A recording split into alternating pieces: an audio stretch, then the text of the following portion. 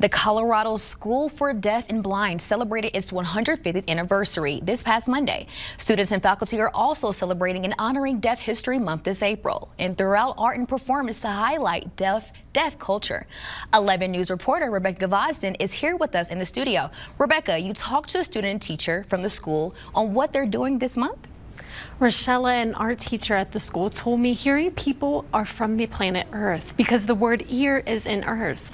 On the other hand, she told me deaf people are born on the planet Ith, due to the eyes being their way of experiencing and communicating through life.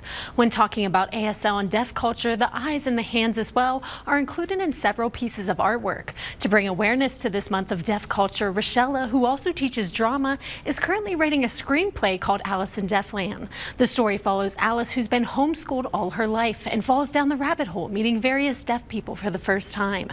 Rochelle hopes the people who see this play will learn an important message. Often, deaf children, 90% of the time, are born to hearing families, and more than 80% of those families do not learn to sign.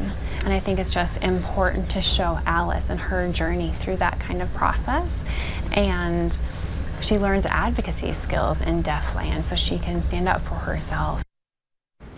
An 8th grader at the school, Danya, submitted her artwork to a Devia art competition. Devia stands for Deaf View Image Art, where she did an art piece on a dog that was inspired by deaf artist Chuck Baird. She uses ASL within her image.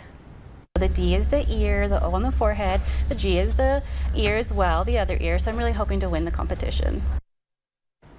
Teacher Rochelle hopes that people are inspired from her play and go out there in the community and learn ASL. The school overall hopes that through their showcasing of art and performance that the community will take in and appreciate deaf culture. Reporting live in studio, I'm Rebecca Gavosden. Back to you, Kayla. Wow, that was a cool experience, Rebecca. Thank you so much.